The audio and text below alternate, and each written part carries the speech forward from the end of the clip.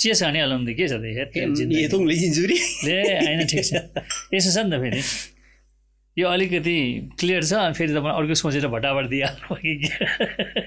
त्यो भएको यसो गर्थे नि त त्यो पनि गर्नुपर्छ अब त्यो नगरिकन खायो भने त पेट दुख्छ नि हो सन्चो हुँदैन विश्वास लाग्छ बिमारी पर्छ विश्वास लाग्छ तपाईँलाई त्यो कुरा पनि फेरि ल तपाईँले अभ्यास गर्नु भएको छैन तपाईँको के अनुभूति छैन यसमा हैन मैले एक्सपिरियन्स हुन्छ नि अहिलेको नयाँ भाषा के भन्दो रहेछ एक्सपिरियन्स अनुभव खै लिएको मैले त खासै त्यस्तो त लिएको छैन तर एउटा विश्वास त छ नि मान्छेमा हैन साँच्चै यसको अर्थ मात्र होइन कि तपाईँको कस्तो भने जस्तै तिब्बतीन एउटा गीत छ क्या त्यसमा नि अनि दिएपछि चढाउँछ क्या यो छ नि यो छ नि कि 3 चोटि माथि यसको पनि छ नि 3 चोटि तल 3 चोटि तेर्सो यसको अर्थ के हो खास चाहिँ यो तलकोहरूलाई दिने माथिकोहरूलाई दिने माथि भन्नाले कस्तो माथि देवी देवता हरेक चिज शक्तिहरू हुन्छ नि त तल पनि शक्ति हुन्छन् विशेष शक्तिहरू तल बस्छन् केही शक्ति माथि बस्छन् अझ माथि बस्छन् अझै माथि बस्नेहरू हुन्छन् हैन कोही सँगै बस्नेहरू हुन्छन् ती हरेक शक्तिहरू त्यो इनर्जी हो क्या अहिलेको विज्ञान हो कि भनेको भाषा हुन्छ नि इनर्जी भन्ने हो इनर्जीलाई नै हामीले चाहिँ शक्ति भने हो क्या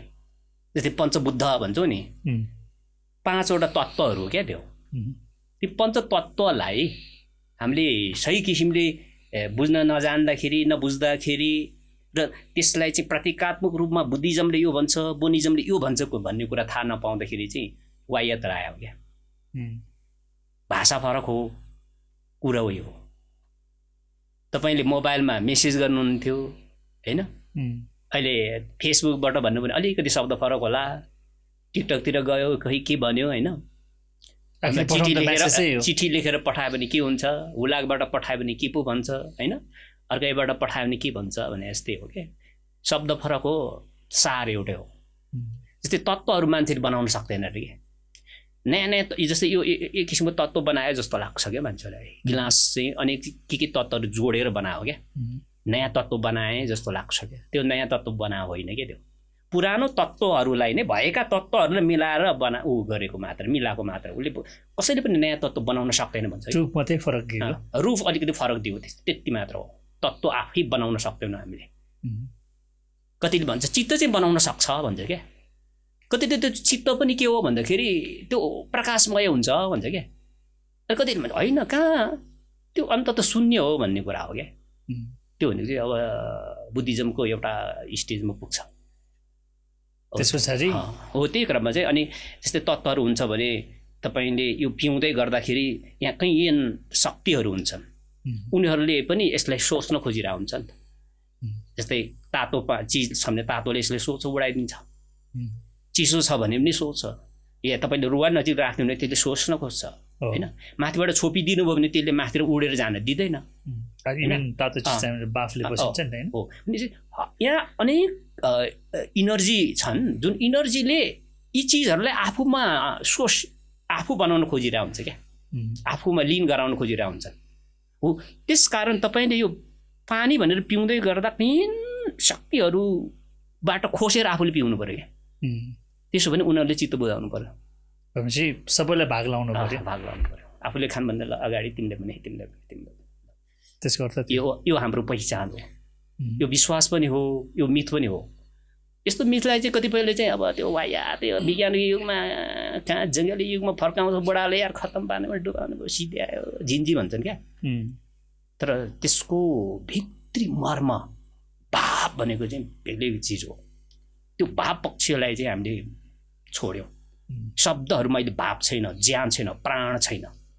उहिलेका हरेक शब्दमा प्राण हुन्थ्यो ज्यान हुन्थ्यो हामी भावविहीन हुँदैछौँ प्राणविहीन हुँदैछौँ फगत हामी रोबोट हुँदैछौँ क्या त्यसकारण चाहिँ यसो चढायो भने त लाज लाग्छ आफूलाई पनि देख्नेलाई त त्यहाँ रातो पिरो भइसक्छन् तिनीहरू जङ्गल युगमा यार यस्तोको भिडियो खिचेर फोटो खिचेर हाल्नु पऱ्यो भने त मान्छेले मलाई के भन्लान् यार भन्ने हुन्छ क्या किनकि हामी यति आधुनिक भइसक्यौँ अब त साँच्चै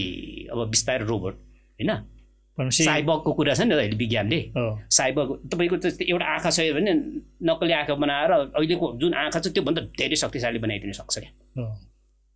त्यसो त मोटो पनि चेन्ज गर्न मिल्ने भयो होइन हरेक चिज चेन्ज गरि पनि सकिन्छ ब्रेनको कुराहरू आयो चिप्स राख्ने कुराहरू आयो होइन अब त्यसलाई अब त्यसले त अहिले त सोच्दैन नि भावना हुँदैन नि त हो भावविहीन भएर जाने क्रममा चाहिँ हामी धेरै पर पुग्दा त अहिले यो संसार चाहिँ अब सकिन्छ 500 देखि 1000 वर्ष बीचमा यो संसारमा कम्तीमा पनि मानव भन्ने प्राणी चाहिँ समाप्त हुन्छ अब हैन यो कुराहरू चाहिँ यसरी आएको हो क्या ती चिजले जोगाउनको लागि चाहिँ अब के गर्ने भन्दा एउटा ज्ञान छ यो संसारमा ज्ञान रहेछ त्यो ज्ञानलाई अवलम्बन गरियो भने यो बिग्रिँदै गरेको भत्किँदै गएको सारहीन प्राणहीन ज्ञानहीन भावना विहीन भएर गएको समाजलाई संसारलाई अलि लामो समयसम्म टिकाउन सकिन्छ भन्ने हो त्यो ज्ञानको सँग छ भने हाम्रो पुर्खाहरूले निर्माण गरिदिएको ज्ञान रहेछ क्या अहिले यो चाहिँ फेरि अमेरिका लगायतका देशहरू अनि पढे लेखेका विद्वान भन्नेहरू अब मङ्गल ग्रहमा चाहिँ अब खेती गर्ने रे तिनीहरूले पनि यिनीहरूको ज्ञानसँग केही छ भन्नेमा उनीहरू सहमत भएको देखिन्छ क्या तर त्यो कुरो चाहिँ फेरि नेपाल जस्तो देशहरूमा चाहिँ हतपत आउँदैन क्या विकृतिको कुरा छ भने भोलिपल्ट यहाँ सुरु हुन्छ ज्ञानको कुरा चाहिँ सुरु हुँदैन जस्तै इन्डियामा तपाईँको एउटा ऊ भयो नि सबाल्टन आन्दोलन संसारभरि सबाल्टन आन्दोलनको बारेमा चल्यो आवाजविहीनहरूको आवाज बोल्ने लेख्ने संसारभरि त्यो बहस चलेर के हुन्छ भन्दाखेरि एक पक्ष मत अनुसार 30 वर्षपछि चाहिँ त्यो चिजको चाहिँ एकपटक आउँछ नि त्यस्तो वार आउँछ त्यसको 30 वर्षपछि आयु सकिन्छ र सकिन्छ भन्छ क्या त्यसो आयु आउँछ भनौँ न आयु चाहिँ 30 वर्ष हुन्छ भन्छ त्यो सबाल्टन आन्दोलन आवाजविहीनहरूको आन्दोलन नेपालमा आवश्यक थियो तर विश्वभरि चलेर थोत्रो भएर सकिने बेला मात्र नेपालमा 30 वर्षपछि मात्र नेपाल छिराए त्यसरी रोक्न सक्छ क्या एकाडेमिक रूपमा पनि त्योहरू कपालले भूमिका खेली भन्ने हुन्छ कि यो पक्षहरू एउटा भयो त्यही भएर त अहिलेको युगमा भनौँ न होइन धेरै चिजहरू लोप हुँदै गएको छ त्यो माथि तपाईँ त फेरि अलिकति धार्मिकमा पनि अलिकति आस्था तपाईँ आफै पनि लपथपको सन्तान होइन भने अनौठो छ मेरो हजुरबाहरू लपथपा बुम्बो पनि हो तपाईँ आफै पनि झाँक्री हो नि त होइन होइन म त झाँक्रीको बारेमा अलिकति इन्ट्रेस्ट राख्ने खोज्ने मात्रै लेख्ने मान्छे मात्र लपथापा चाहिँ हो नि होइन मैले त्यो लिएकै छैन त्यो लपथपा सम्बन्धी मेरो हजुरबाको ज्ञानहरू मैले कम्प्युटरमा टाइप हानेर ठिक पारेर राखेको छु होइन तर लपथपा हुनको लागि के छ भने यसको प्रोसेस हुन्छ तपाईँको यहाँ भित्र आइपुग्नलाई हामीले ढोका नखोलिकन भित्र छिर्न मिल्दैन लपथपा हुनको लागि पनि त्यसको निश्चित प्रोसेस छ त्यो प्रोसेस मैले पार गर्नुपर्छ र मात्रै मैले चाहिँ लपथपा हुन सक्छु त्यो ज्ञान मसँग भएर मात्र हुँदैन मैले त्यो चिजहरू मेरो हजुरबाले बनाउनु भएको चिज लेख्नु भएको चिज मैले कम्प्युटराइज गरेँ होइन तर मैले चाहेँ भने त म अभ्यास गर्न सक्थेँ होला नि तर त्यसको मसँग अथोरिटी छैन मैले लिएको छैन त्यसकारण म लपथपा होइन तर फ्यामिली चाहिँ हो अनि मेरो कस्तो भने अहिले बुवा र आमाको 50-50 भन्छौँ नि त हामी त्यो हुँदाखेरि बुवा र आमाको कुराहरू जोड्न खोज्छन् क्या खोज्नु पनि पर्छ त्यो छोड्नु पनि हुँदैन जस्तो लाग्छ त्यसरी हेर्दा चाहिँ म लपथपाको मेरो बाउतिरको सन्तान म वंशगत रूपमा लपथपाको सन्तान हुँ मलाई लाग्छ लमा भन्नेहरू चाहिँ मेरो चाहिँ कुटुम्बेरीहरू मेरो गाउँतिरको त्यो मान्यता छ थोकर भन्ने चाहिँ लमा हुन्छ कि हाम्रोतिर अझ लमा थोकरमा पनि बुम्बो कि लमा भनेर सोध्छन् अनि मेरो चाहिँ लमा थोकरहरू चाहिँ मावली अनि मावली खानदान लामा बाउको खानदान चाहिँ बोम्बो लबन यसरी म दुईटाको मिक्स हो र अर्को चाहिँ हाम्रो चाहिँ के भने तम्बा पनि छ नि त तामाङ समाजमा त यो दुईटा फरक फरक धार हुन् क्या एउटाले नग गदक लबा भन्छ कुरा काट्नुपर्छ भन्छ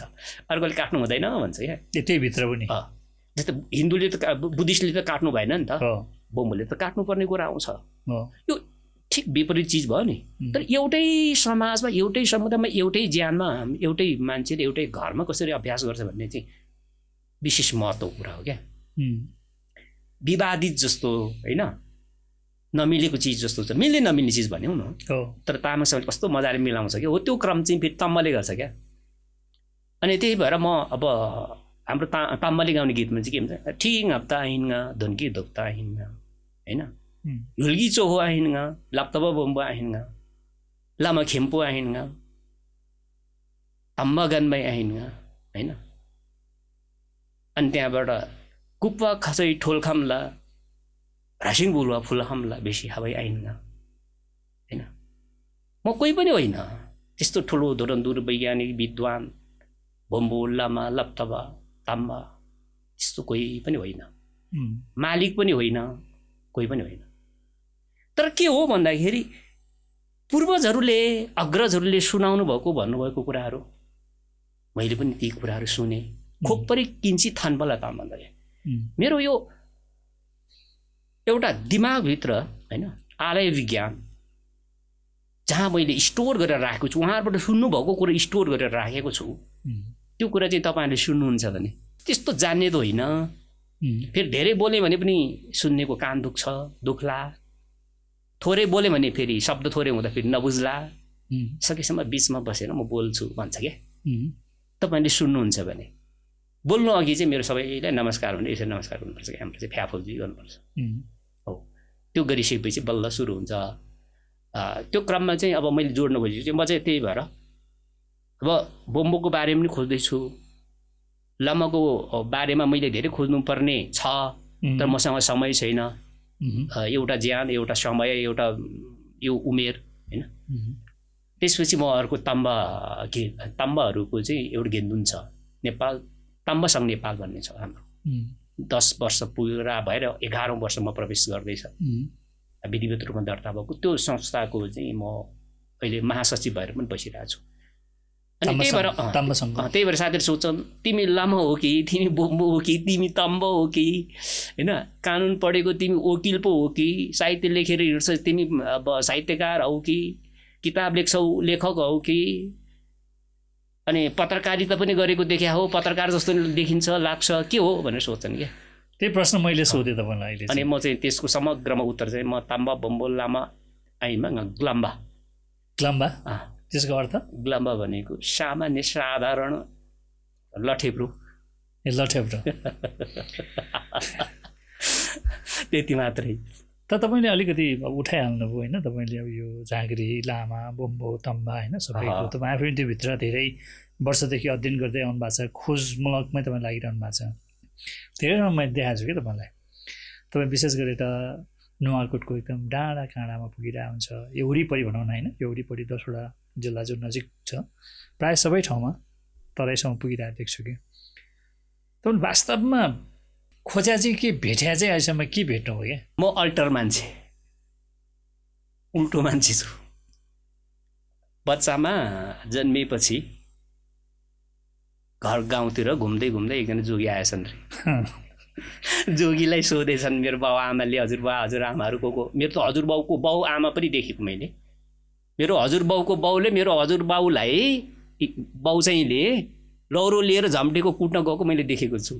मेरो हजुरबाउको बुवासँग मैले ढिकी कुटेको छु हैन त्यतिखेर चाहिँ के यो राजा बन्छ कि जोगी बन्छ भन्थ्यो रे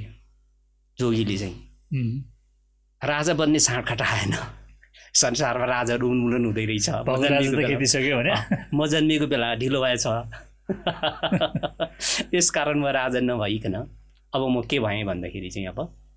जोगीतिर चाहिँ गएँ एक किसिमको म जोगी जस्तै छु मलाई त्यही मनपर्छ जुन रात सपनामा म निर्वस्त्र भएर त्यो केही नपाएर केही खान नपाएर आफन्त कोही नभएर एक दुईवटा कपी किताबहरू च्यातेको कपी किताबहरू सम्हाल्न मात्रै बल गरिरहेको हुन्छु त्यो सपना देख्दा मलाई आनन्द लाग्छ वास्तविक मैले जिउनु पनि जीवन त्यो जस्तो लाग्छ कहिलेकाहीँ कल्पना गर्छु म जस्तै माने यो सर्ट नै मैले 1 वर्ष भयो म 2टा मात्र लाउँछु क्या एउटा धुन्छु एउटा लाउँछु कल्पना गर्छु कहिलेकाहीँ मेरो यहाँ 50 वटा सर्टहरू छ कोटहरू छन् अनि त्यतिखेर त्यो कपडाहरूले मलाई जिस्काउँछन् त्यो कपडाहरू मलाई कात्रो जस्तो लाग्छ वास्तविक यो पनि कात्रै हो एक किसिमको कात्रो चाहिँ भनिदैन यसलाई हैन जिउँदो मान्छेले लाउँदा कात्रो हुँदैन त्यो सेतो कलरको हुन्छ के हुन्छ अलग भयो यसरी म भन्नु खोजेको चाहिँ हरेक ठाउँमा अल्टर पारेर हिँड्छु क्या कति साथीले यो जस्तो अल्टर मान्छे संसारमै छैन भन्छन् क्या हो त्यो भएको हुनाले म के खोज्दैछु भन्दाखेरि केही खोज्न निस्केको हुन्छु अनि पर पुग्छ ला के खोज्न आएको थिएँ म अघि अनि त्यो के पो खोज्न आएको भनेर अघि खोज्न आएको चिज खोज्छु फेरि के फेरि ब्याक हुनुहुन्छ त्यसरी म हराइरहेको छु यो जिउँदो हुन्जेलसम्म यो मतलब यो शरीर रहन्जेलसम्म मेरो यो गतिबाट म माथि उम्किन गाह्रो छ कि त मैले अब योग गर्न सक्नुपर्छ योगले चाहिँ मलाई त्यहाँबाट निकालेर सही ट्र्याकमा लान सक्छ नत्र भने समस्या छ यद्यपि तपाईँले भन्नुभएको जस्तै के चाहिँ खोज्यौ त तिमीले के चाहिँ खोज्छौ भनेर भन्दाखेरि जस्तै गोसाइँकुण्डमा गोलेहरू जानु हुँदैन अब मलाई त्यो पल्टाइदिनु मन लाग्यो अब उल्टाइदिनु मन लाग्यो खोज्दै गएँ रसुवातिरबाट छिरेँ साँच्चै जानु हुँदैन नि गोलेहरू त मेरो हजुरबा र आफगान उहिले जानु भए गोसाइँकुण्ड गएर दर्शन गरेर आउनु भए भने होइन बोम्बो भएर चाहिँ जानु हुँदैन भन्नुभयो कि बोम्बो नभइकन जान्छु नि त अनि हाम्रो गेदुङको अध्यक्ष मोहन कोले दाइ हामी दुईजना दाजुभाइ नै गयौँ सँगै तपाईँ त्यहाँ जानुभयो पुग्यौँ ड्रेस नलाइकन जानुभयो ड्रेस नलाइकन गयौँ अनि ड्रेस नलाइकनै गए पनि त्यो भैरवकुण्डमा चाहिँ जानु हुँदैन भन्ने कुरा पनि आयो क्या त्यहाँ पनि जान्छु अब भन्ने भयो क्या अनि साथीहरूले भन्थे त्यहाँ गयो भने त्यो नागले खान्छ भन्थे कि अब खाए त के गर्नु त कसैले अन्त त खान्छ यसरी होइन अनि पछि म फेरि खोज्ने क्रममा चाहिँ यता लच्याङतिरबाट गएँ क्या नुवाकोटबाट जाँदा के भन्छ जान त मिल्छ जान मिल्दैन भन्ने होइन नि त ड्रेस बोम्बोको ड्रेस भनेर बोम्बोको ड्रेस लाएर जानु हुँदैन बोम्बो बनेर बाँकी चाहिँ जान मिल्छ अनि हेर्दै जाँदाखेरि के तिमी जाने भए तिमीले चाहिँ भैरवकुण्डमा चाहिँ त्यसले चाहिँ हामी जोग्योइ भन्छौँ छोना पनि भन्छौँ त्यहाँ लोकलमा चाहिँ छोना हो छोनामा चाहिँ तिमीले चाहिँ अन्डा अक्षता र कोमेन्दोहरू चाहिँ चढाउनु पर्छ त्यो पनि अन्डा पनि एकदम सफा नयाँ पुरानो होइन जो पाइले नछोएको त्यस्तो चढाउनु पर्छ भन्नु हो म त फेरि अन्डा नफुटाउने मान्छे मलाई अप्ठ्यारो पऱ्यो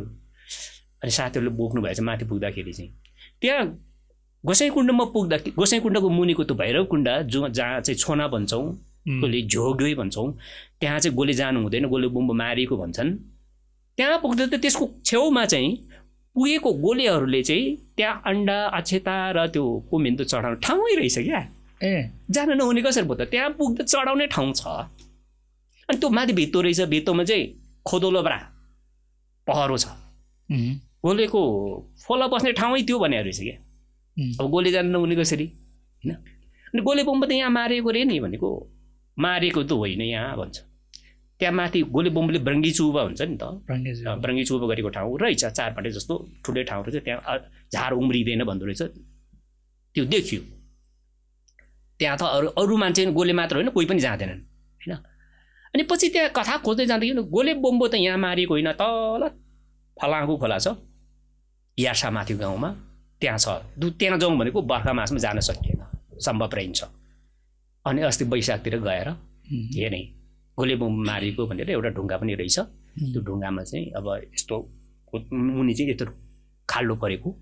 अनि त्यो चाहिँ गोले बम्बोको के अरे आन्द्रा भुँडी चाहिँ नाकी छोरीले चाहिँ छोनाकी छोरीले चाहिँ मारेको भनेर रहेछ त्यहाँ माथि हुँदै होइन रहेछ कि तल रहेछ यसरी खोज्दै जाँदाखेरि अब मैले त फेरि अघि भने जस्तै म अल्टर मान्छे हेर्नुहोस् है नाग के अरे नाग पोखरी अथवा झोग्यो या चाहिँ छोना या भैरवकुण्ड भनेको ठाउँमा नागले गोले मारेको ठाउँमा जानु हुँदैन भने मैले के तथ्य भेटाएँ भन्दाखेरि गोले त्यहाँ मारेकै होइन रहेछ तल रहेछ उसको बिरिम भन्छ नि सामान बोक्ने अनि उसको भरिया उसको श्रीमती सबैको नामहरू पनि भेटियो त्यो ढुङ्गा पनि शिलारूपहरू पनि भेटिए यसरी खोज्दै जाँदा चाहिँ मेरो खोजहरू चाहिँ अघि भने जस्तै के खोज्छौ भन्दाखेरि सबै चिज उल्टो बनाउन खोज्दैछु कि जस्तो लाग्छ कहिलेकाहीँ खोज्दै गयो उल्टो सबै अघिल्ला मान्छेहरूले कसरी के बनाएर राख्दा रहेछन् भन्ने कि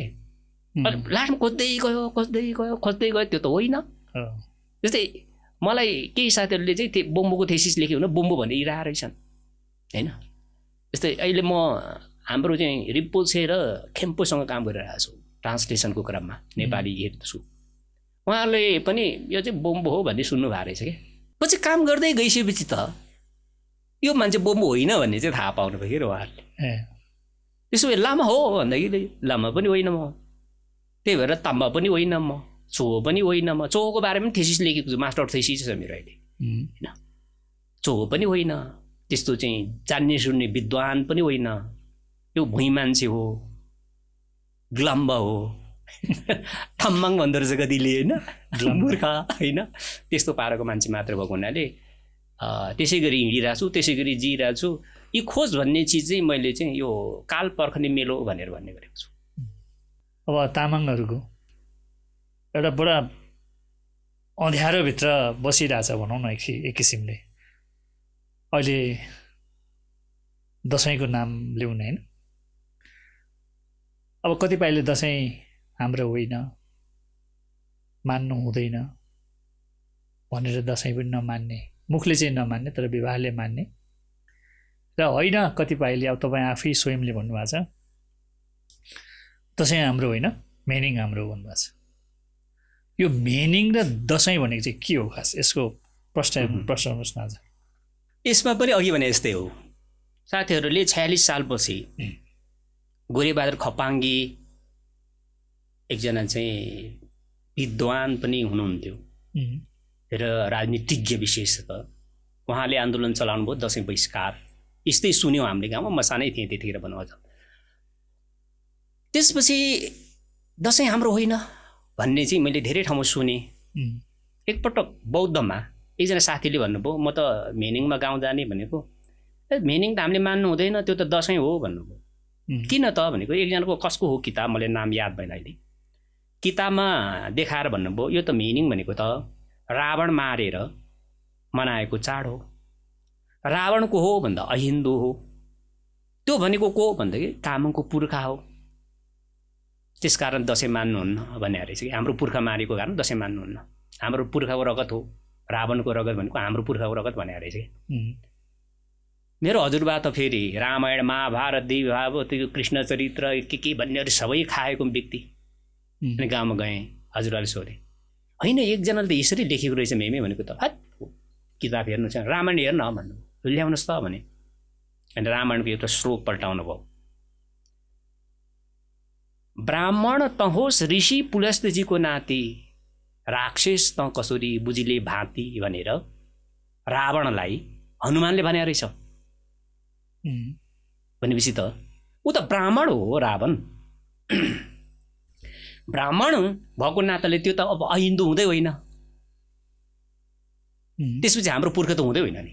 यो त कपोलकल्पित झुट कुरा आयो क्या। अब यसले के गर्ने मलाई त थाहा थिएन, तै पनि फेरि होइन यो मान्नु हुँदैन भन्ने किसिमको हुइम आइसकेपछि 60-62 मेरो मास्टर, मैले एन्थ्रोपोलोजी गएँ, सोसियोलोजी एन्थ्रोपोलोजी। त्यतिखेरसम्ममा मैले पनि झन्डै टिका लाउँ कि नलाउँ, के गरौँ कसो गरौँ भइरहेको थिएँ कि, मान्ने कि नमान्ने एक किसिमको पुरै हुइम त्यस्तो आइरहेको थियो। तामाङले आदिवासीले दसैँ मान्नु चाहिँ अपराधै हो भने जस्तो भइरहेको थियो। त्यसपछि मेरो थेसिस लेख्ने क्रम सुरु भयो। थेसिस लेख्ने क्रममा चाहिँ अब मेरो गाउँको बारेमा लेख्दाखेरि वर्षभरिमा कुन कुन चाड हुँदा रहेछन्, कसले भूमिका खेल्छन् त्यसमा, के कसरी मनाउँछन् भनेर खोज्दै जाँदा त्यो दसैँ र मेनिङ त यस्तो अलग चिज भेटाएँ कि अघि त्यो गोसाइगुण्डको के अरे छोनामा जस्तो भेटाएँ त्यस्तै किसिमले। दसैँ भनेको चाहिँ युद्धसँग सम्बन्धित पर्व, मान्छे मारेर कसैलाई षड्यन्त्रपूर्वक या केही गरेर मारेर विजय उत्सव भनेर उसको रगतको टिका लाउने भने जस्तो विजया चाहिँ दशमी भनेर मनाएर रहेछ। तर यो चिज कहिलेदेखि भन्दा धेरै पछिको कुरा हो क्या। जस्तै यो त हिन्दूको पर्व भन्छौँ नि त, हिन्दू भन्ने शब्द कतिपय साथीहरूले के भन्नुभएको छ भने यो हिन्दू शब्द क्वाइन भएको 150 वर्षभन्दा भएको पनि छैन भन्ने सम्मको तर्क छ यहाँ। हिन्दूहरूको वेदहरूमा कहीँ पनि रहन्छ यो हिन्दू शब्दै छैन,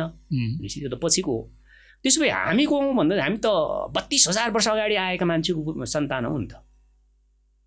हामी 32,000 वर्ष अगाडि काठमाडौँ वरिपरि आइसकेका थियौँ। तर 32,000 वर्षमा तपाईँले 8,000 वर्ष घटाउनुहोस् होइन, त्यति बेलासम्म अहिलेको हिन्दू भन्ने साथीहरू त बोल्गा के रुसको पनि बोल्गा नदीको माथिल्लो तटमा जङ्गली अवस्थामा ओडारमा धनुष्मान दिएर शिकार गरेर बसेका हुन्। यो कुरा मैले भने होइन, राहुल साङ्कृत्य महापण्डित राहुल साङ्कृत्यले लेख्नु भएको छ बोल्गादेखि गङ्गामा। भनेपछि त हिन्दूहरू त इन्डियामा त 5,000 वर्ष अगाडि आइपुगेका हुन्। त्यतिखेर त ठुलो सभ्यता थियो नि त। मोहेन्जोदारो हडप्पा भन्नेहरू होइन तिनीहरूलाई सिद्ध्याएर पछि उहाँहरूले त्यहीँबाट चाहिँ फेरि नयाँ धर्महरू सिर्जना गर्नुभएको हो त्यसपछिको त्यहाँको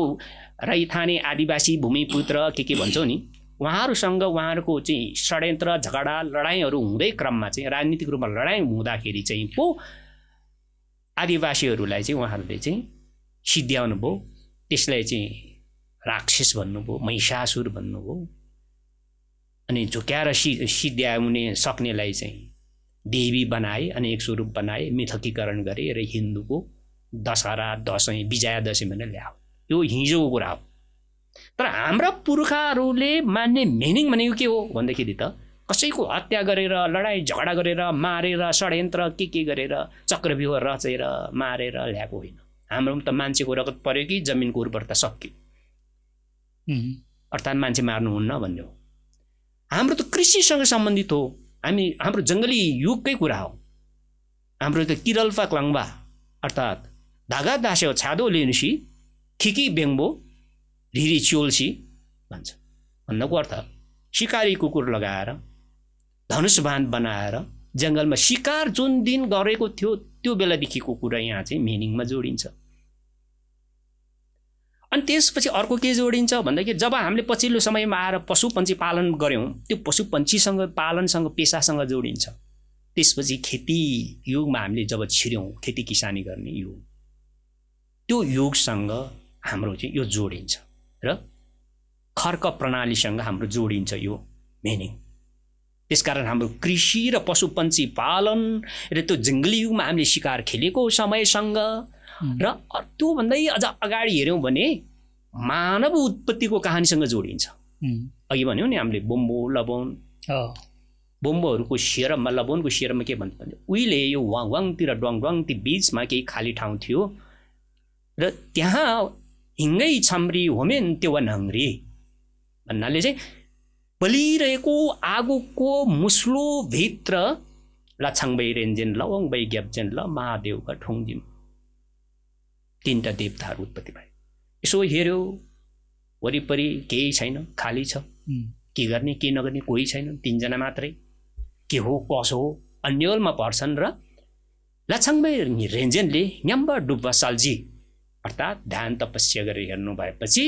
ओहो यो खाली ठाउँमा चाहिँ सिर्जना गर्न मिल्ने रहेछ है भन्ने भयो त्यहीँबाट अघि त ऊ बलिरहेको आगोको मुस्लो जस्तो ठाउँभित्र थियो नि त्यहाँबाट उहाँले चाहिँ एक टुक्रा निकालेर बाहिर ल्याउनु भयो त्यहाँबाट पो अब पृथ्वी लगायतको चाहिँ ग्रह उपग्रहहरू अहिलेको यो हामी बसेको सोलर सिस्टमको चाहिँ निर्माण हुन्छ क्या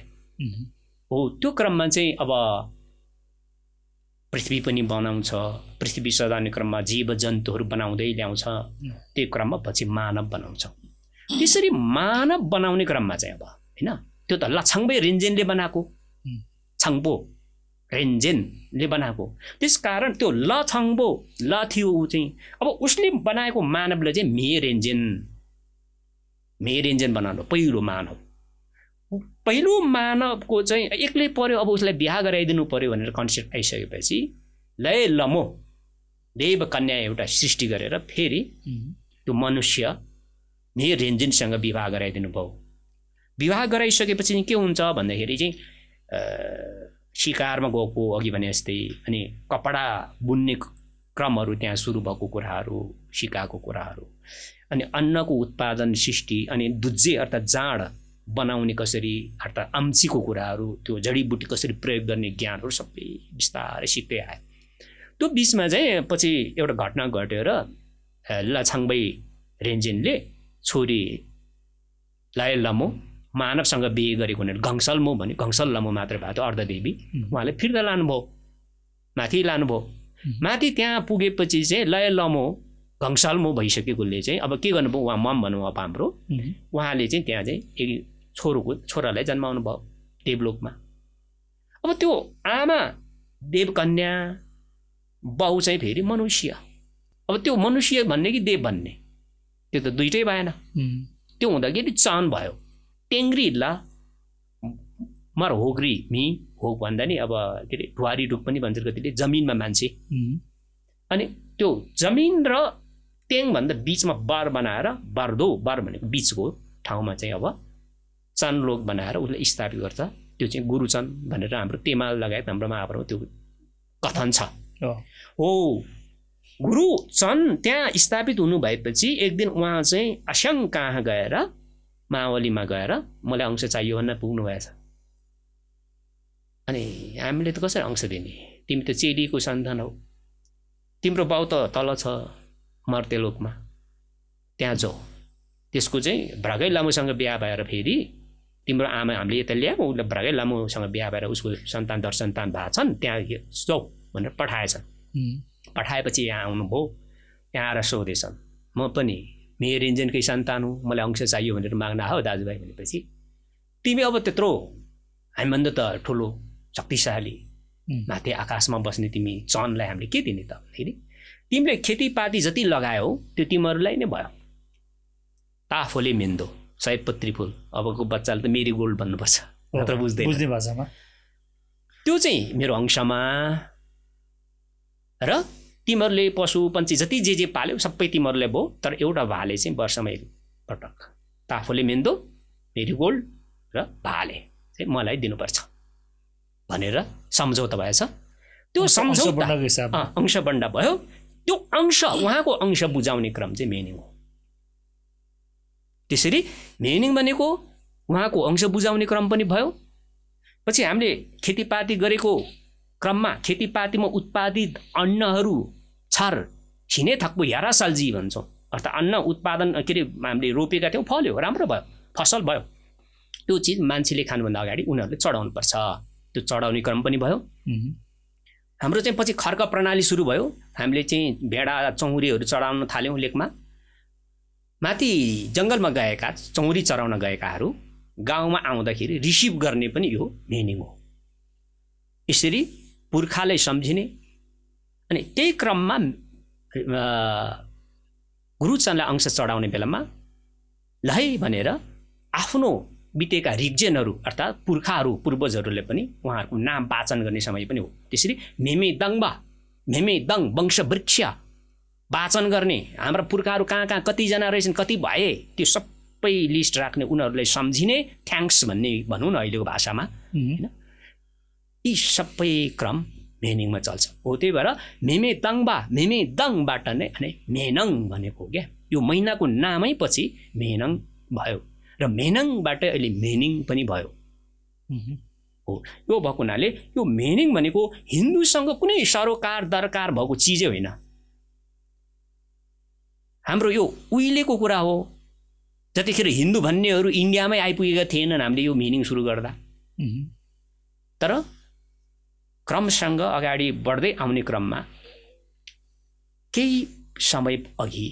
केही शताब्दी अघि हिन्दू भन्नेकाहरू आउनुभयो उहाँहरूले हाम्रो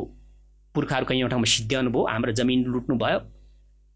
हाम्रो ठाउँ लुट्नुभयो गाउँ लुट्नुभयो प्राण ज्यान पनि कति ठाउँमा लुटिए त्यसपछि हामीमाथि हाम्रो मेनिङ जुन मनाइरहेका थियौँ त्यही मेनिङमाथि नै इन्डियाबाट फेरि बुद्धिस्टको पर्व रहेछ हाम्रो मेनिङसँगै पर्ने विजयादशमी भन्ने उहाँहरूको बुद्धिस्टको पर्व हो राजा अशोकले हतियार त्यागेर हतियारसँग विजय प्राप्त गरेर अब बुद्धिज्ममा प्रवेश गरेर विजय प्राप्त गरेको भन्नेको पर्व त्यसलाई तोडमोड गरेर हिन्दूको बनाएर ल्याउनु भएको रहेछ र हाम्रो माथि ल्याएर ठ्याप्प खप्टाइदिनु भएपछि हाम्रो लामाहरूको बुद्धिज्म मान्छौँ हामी हो त्यसको लामाहरू र बोम्बहरू दुईटाको मिलाएर राखेको लामाले मान्ने मेनिङ र बुद्धिस्टको मेनिङ माथि हिन्दूले दसैँ ल्याएर खप्टाइदिनु भयो त्यसपछि हामीलाई चाहिँ उनीहरूको दसैँ मान्न दिवस बनाए मेनिङ चाहिँ छोड्न लगाए कति ठाउँमा हाम्रो पुर्खाहरूले के गरे भने तिमीहरूले मनाए जस्तै मेनिङै हो दसैँ नै मनाएको हौ भन्ने तर भित्रभित्र मेनिङ मनाएर बस्यौँ यसरी जोगाएर ल्याएको पर्व हो त्यसकारण यो पहिचानसँग धेरै नजिक छ तर यो एउटा मात्र चाहिँ हाम्रो चाहिँ पर्व होइन एउटै मात्र पर्वले पहिचान बन्दैन एउटै मात्र सुरले या थामले या पिलरले घर बन्दैन कैयन पिलरहरू चाहिन्छ त्यस्तै किसिमले एउटा पर्व हाम्रो सांस्कृतिक सत्ता निर्माण गर्ने एउटा पर्व हो तपाईँले अघि भन्नुभयो बुनबोले मान्दै आएको भन्नुहोस् के यसमा फरक छ लामाले मान्ने दसैँ र बुनबोले मान्ने दसैँ छ फरक छ त्यो कसो यसमा के छ भने बोम्बोले जस्तै खेप्पसुङ गुरुचनलाई अंश बुझाउने र रेग्जेनहरू पितृहरूलाई सम्झिने ल तपाईहरुले पनि गुरु रेग्जेनलाई चाहिँ यो मेमे रिन्जेन के अरे गुरुचन देवलाई हामीले अंश बुझाउँदै गर्दाखेरि यो अंश बुझाउने ज्ञान सबै तिमीहरू पुर्खाहरूले दिँदा हामीले प्राप्त गरेका हौं उहाँले अंश बुझाउँदा तपाईहरुले पनि सम्झ्यौ है ल तपाईहरु पनि लिनुस् है हामीले खाने भयौं भनेर सम्झिने बोम्बोले गर्यो तर त्यसैमा खेपासुम भनेपछि चाहिँ लामाहरूले छैकु लुङकु टुल्कुहरूलाई सम्झना गर्ने मोइगु गर्ने चाहिँ खेपासुम भयो यता खेप्पसुङ यता गुरुचन रिग्जेन यतातिर खेपासुम भनेपछि छैकु लुङकु टुल्कुको कुराहरू गर्न सक्ने भयो हैन फरक आयो यस्तै गरी छोरेमा हाम्रो चाहिँ भीमसेनले पूजा गर्ने हो भीमसेन चाहिँ के भयो भन्दाखेरि अहिले पछिल्लो समयमा आएर हिन्दूकरण गर्यो 5 पाण्डवको भीमसेन बन्यो तर त्यो भीमसेन होइन हाम्रो भीमसेन त जेठा माइला साइला काइला थुप्रो छन् एकै भीमसेन पनि त्यो चीज अलग थियो हिन्दूले चाहिँ क्याप्चर गरेर उनीहरुको नाम मिलाएर अनि चाहिँ त्यहाँबाट चाहिँ हिन्दूको बनाइदिएपछि हामी अलमले खाउँ त्यहाँनिर चाहिँ लादियो भन्ने किसिमको कुरा भयो तर भीमसेन पूजा भनेको दोलखाको भीमसेनको पूजा हो अब हिन्दूहरुले चाहिँ अब हाम्रो 5 पाण्डवको भीमसेन भने 5 पाण्डवको भीमसेन त्यहाँ पुगेको भन्ने कहीं देखिदैन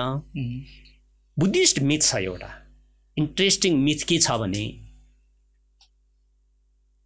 त्यो जुन अहिले हिन्दूले हाम्रो 5 पाण्डवको भीमसेन भनिरहेछन् बोम्बोले आफ्नो भीमसेन भन्थ्यो त्यो चाहिँ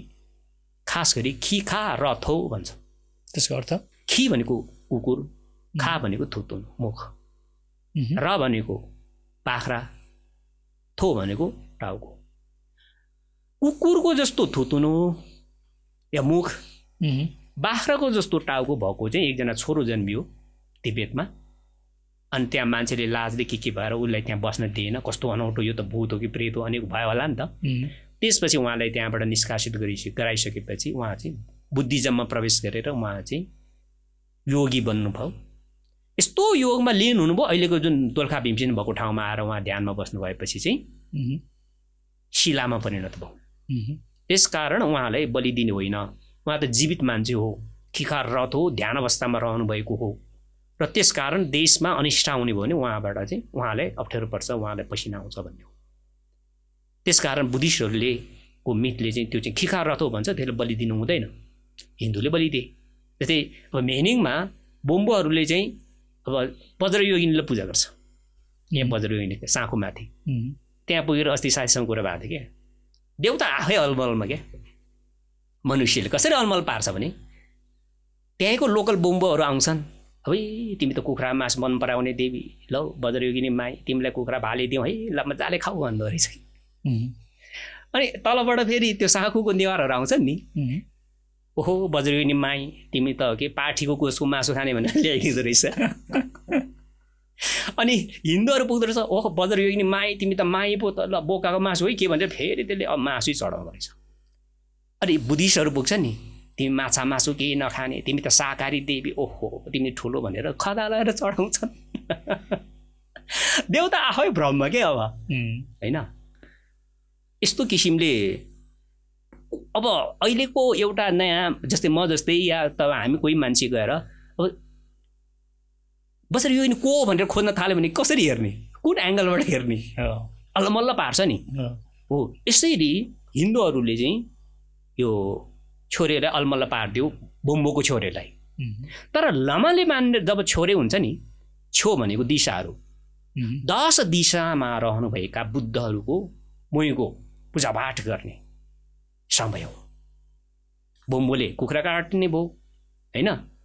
त्यो के रे दोलखा भीमसेन भनेर अब दोलखा भीमसेनलाई अब खिखा राथो भने बुद्धिस्टले त कुखुरा नकाट्ने भयो उनीहरूले त्यतिखेर के गर्छ 10 दिशाका देवताको अथवा बुद्धहरूको देवता होइन फेरि बुद्धहरूको चाहिँ पूजन गर्ने समय हो अनि त्यसपछि पिङ खेल्ने चाहिँ बुद्धिज्म बोनिज्म हिन्दुइज्म सबैमा छ अब सबैले आफ्नो आफ्नो हो भन्छ पिङ चाहिँ हामीले बनाएको पहिला भन्छ त्यो दाबी सबैको छ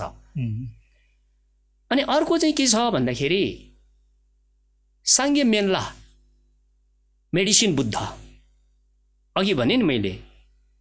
मान्छेले आम्ची ज्ञान सिक्यो देवीबाट हैन दुज्जे बनाउने जडीबुटी कसरी प्रयोग गर्ने भन्ने ज्ञान सिक्यो भने बोम्बोले त्यो चाहिँ मनगी लमो भन्छ कोहीले मेनगी लमो भन्छ मेन या मन भने औषधिको देवीको कुरा आउँछ हैन यसै गरी अब बुद्धिस्टहरूले के भन्छ त्यसलाई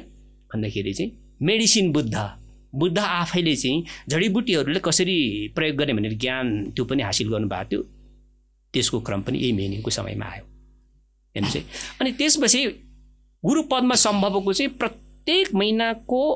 त्यो छेपाच्यु चाहिँ अथवा दशमी शुक्ल दशमी चाहिँ गुरु पद्मसम्मको तिथि हो त्यसकारण यो गुरु पद्मसम्म तिथि भइहाल्यो अर्को चाहिँ गुरु कतिपयले चाहिँ केही मान्छेहरूमा यो विश्वास पनि भेटेको गुरु पद्मसम्मको जन्म पनि यतिखेरै हो भन्ने एउटा मत पनि छ एक थरी मत चाहिँ त्यो पनि छ अनि त्यसपछि तपाईँको बुद्धिस्टहरूले के गर्छन् भन्दाखेरि यो वर्ष या यसअघि मरेका आफ्नो घरमा त कोही न कोही मरेकै हुन्छन् उहाँहरूको मुक्तिको लागि मुवा गर्ने पनि यही मेनिङको बेलामा भयो बुद्धिस्टले मुवा गर्ने 21 ताराहरू ढोलमाहरू हैन मध्येमा विशेष त ग्रीन तारा हरित ताराको चाहिँ पूजा गर्नुपर्ने यही समय यस्तै गरी अघि भने जस्तै राजा अशोकले हत्या हिंसा लडाईँ त्यागेर बुद्धिज्ममा प्रवेश गर्नुभएको पनि ठ्याक्कै यही विजयादशमीको दिन यो छ नि जुन विजयादशमी तपाईँले भनिहाल्नु भएको छ होइन भनिरहनु छ हामी कुराको भइरहेको छ यो दसैँ मेनिङ र दसैँ एउटै तिथि एउटै दिनमा पढ्नुको कारण चाहिँ किन नि फेरि यसमा के हामी दसैँ मान्ने बाध्यता त्यही डेट बनाएको हो कि तर फरक त होला नि त किन यो तिथि एउटै तिथिमा पर्छ नि यो दसैँ र यो किन नि तपाईँको यो स्टुडियो तपाईँ छिर्नुभन्दा अघि या तपाईँ छिर्ने समयमा अगाडि फुत्त आएर अर्को तपाईँको सिटमा बस्नु भएपछि त तपाईँ त कहाँ बस्ने हाम्रो मेनिङमाथि उनीहरूले त्यसरी खप्टाइदियो किनकि बिगार्नको लागि थियो नि त र अर्को चाहिँ के हो भने मेनिङ भनेको तिथिमा आधारित र मितिमा आधारित हो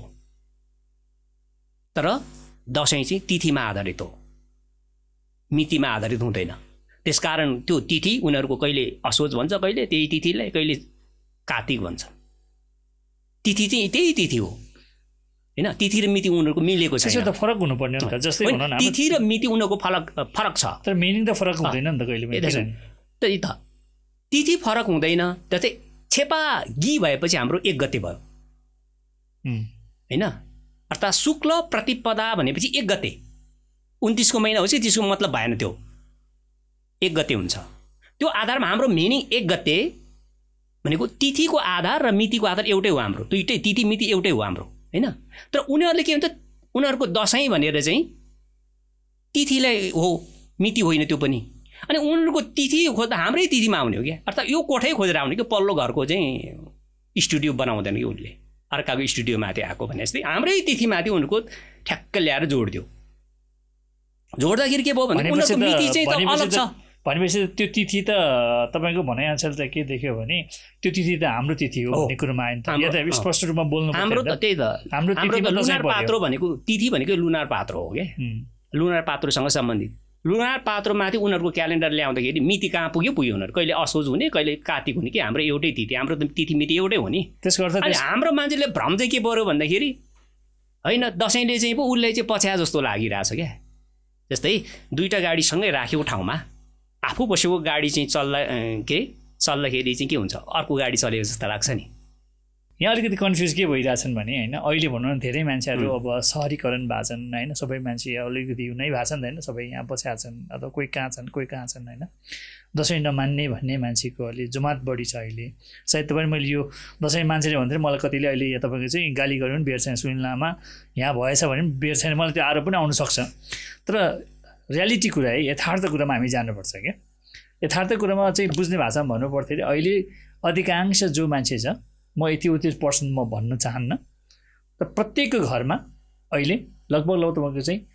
यो मेनिङ भनौँ या दसैँ भनौँ यो तिथि भनौँ हाम्रो तिथि भनौँ होइन यो तिथि मान्ने मान्छे धेरै छ अहिले गाउँमा बिदाको नाम होस् कति त गइ पनि सक्यो होला दसैँको नाम अथवा मेनिङको नाममा चाहिँ उहाँ चाहिँ प्रिपेरिङ गर्नलाई उहाँहरू पुगिसक्नु भएको छ तपाईँले मैले अहिले यो संवाद गर्दा कतिपयले भन्ला यिनीहरू तामाङको चाहिँ अब हरेक कुरा बिगार्यौँ भन्ने भोलि आरोप पनि आउन सक्ला तर एउटा कुरा के मैले नबुझेको यो कन्फ्युज किन हामी त्यसो भए हाम्रो भन्दा हाम्रो मान्नु पऱ्यो नि त हामी कता कता देख्छौँ फिल्महरू बनाउँछ नि मान्छेले एकजना त्यो के हो जुन हो कि घाम हो त्यो त जुन हो यार अर्को होइन त्यो घाम हो यार भनेर हुन्छ कि किन त्यसले छुट्याउन नसक्ने भएको कि गाँजा खाएका छन् कि भाङ खाएका छन् कि रक्सी पिएर लट्ठ छन्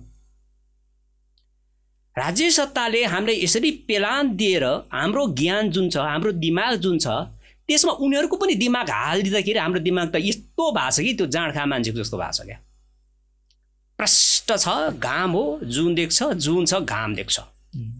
मिनिङलाई उनीहरू दसैँ देख्छन् अघि भने नि खेप्पसुङको कुरा 10 दिशको बुद्धको कुरा गुरु पद्म सम्भवको कुरा ग्रीन ताराको कुरा दीपङ्कर बुद्ध मर्मेन सङ्गेको कुरा हैन मेडिसिन बुद्धको कुरा सङ्गे मेल्लाको कुरा हैन भद्र योगिनीको कुरा गर्छौं हैन अघि भनिहाल्यौं हामीले के रे भीमसेनको कुरा खिका रथोको कुराहरू अनि भुजु च्यानमा भनेर तोर्मो बनाएर हैन अघि भने जस्तै कृषि युगको कुरा गरिरहेछौं हामी शिकारी युगबाट आएको भनेर भनिरहेछौं हामीले हैन त्यो पर्व मनाइरहेछ अब हिन्दूको दशैं मनाए भन्छन् दशैं भनेको के भन्दाखेरि त उहाँहरुको त नवदुर्गाको कुरा आउँछ देवीको 9 वटा चाहिँ स्वरूपको कुरा आउँछ त्यसपछि चाहिँ लास्टमा चाहिँ महिषासुरले मार्नु पर्छ हत्या गरेर टीका लाउने हो त्यो त हाम्रो त के पनि छैन खेप्पसुङ गर्दा कति ठाउँमा त के छ भने तामाङ भन्दा अर्को भाषा बोल्नै पाइदैन अनि तामाङ भाषा बोलेर तामाङको पूर्वजको नाम लिएर उनीहरूलाई सम्झना गरिरहेको पूजा हिन्दूको दशैं हुन्छ त त्यो तर एउटा कुरा के मैले देखेको अब भनौँ न हैन छोरे पूजा भन्ने त मलाई उठाउनु भयो एउटा छोरे पूजा गर्ने हुन्छ एउटा खेपासुङ भयो अनि अर्को खेपासुङ छोरे भयो अनि लक्ष्मी पूजा भन्ने गर्छन् जस्तै यो पूजाहरू जुन छ नि यो पूजाहरू पनि फेरि गर्ने तपाईको चाहिँ त्यो एकै दिनमा नपर्ने हो जस्तै भन्न मैले देखेको हिसाबले छोरे पूजा गर्दाखेरि तपाईको चाहिँ अष्टमी नवमीको दिनमा हैन नवमीको दिनमा चाहिँ पूजा गरे मैले कतिपय देखेको छु त्यो चाहिँ बिहान गर्ने हैन कतिपय ठाउँमा बिहान बेलुका के होला मलाई थाहा छैन तर जस मैले थाहा पाएको अनुसार चाहिँ बिहान गर्दैछ हाम्रोतिर पनि पहिला गर्नुहुन्थ्यो अहिले त गर्दैन कसैले पनि हैन कतिले गर्छ ल जस अधिकांश छोडिसकेको अवस्था छ तर त्यही बेलुका तपाईको फेरि खेपासुङ कुनै कुनै ठाउँ चाहिँ तपाईको राति गर्नेछ यो बिहान गर्ने पूजा र बेलुका गर्ने पूजा आखिरमा दिने त भोगै दिने हैन त सबै ठाउँ मैले अहिलेसम्म देखाएको चाहिँ भोगै दिएको देखाएर यो कुरा स्वीकार्नुपर्छ क्या हामीले किन कतिपय भन्छ हामी बुद्धिस्ट हौँ भन्छ एक तर्फबाट दशैं हाम्रो होइन भनेको छ एकातिरबाट जो बोलिरहनु भएको छ कतिपय मान्छे अहिले उहाँहरूकै घरमा जहाँसम्म लाग्छ यो खेपासुङ अथवा छोरे पूजा अथवा के पूजा हो उहाँहरूको घरमा पक्कै होला पनि तर यो मैले भन्नु खोजेको कुरा चाहिँ कहाँनिर भने तपाईँको जुन बिहान गर्दाखेरि पनि तपाईँको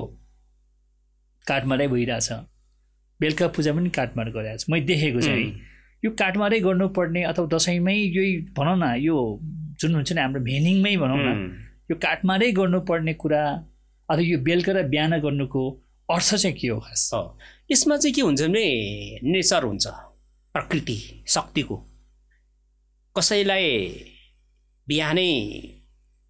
लगाइहाल्नुपर्छ रक्सी कसैलाई बेलुका बेलुका भए हुन्छ कतिले चाहिँ अब काम गरेर थाकेको जिउ दुखेको बेला मात्रै चाहिन्छ क्या कसैले छुँदैनन् हैन त्यो प्रकृति अनुसार उसले खुवाउने दिने हो कतिखेर माग्छ उसको ज्यान उसको आँतले भन्छ नि हाम्रो हैन त्यतिखेर दिने हो त्यो क्रममा चाहिँ हाम्रा शक्तिहरू यस्तो शक्ति मानिन्छ कोहीले बिहान उनीहरूले माग्छन् बिहानै दिन्छौँ कोहीले बेलुका माग्छौँ त्यही अनुसार दिन्छौँ र अर्को कुरा के भने जस्तै अब ठ्याक्कै खेप्पसुङ यही तिथिमा भने कोहीले तपाईँको चाहिँ सप्तमी पनि गरेर हुन्छ हैन कोहीले तपाईँले भने नवमी पनि हुन पुग्छ होला हैन अब सबै पूजाहरू त्यस्तै छ एक त्यो हाम्रो चाहिँ छेपागी अर्थात् मेनिङको 1 गतेदेखि 9 गते भित्रमा गर्ने पूजा हो क्या त्यो हाम्रो 1 गतेदेखि 9 गते भनेको 1 तिथिदेखि 9 तिथिसम्मको कुरा हो 10औं तिथिको दिन चाहिँ विजयादशमी भनेको उनीहरूले भनेको हो बुद्धिस्टहरूले विजयादशमी भनेको अघि मैले भनिहालेँ हैन हो यसरी मानेको र यसमा चाहिँ जुन शक्तिले जतिखेर देऊ भनेको छ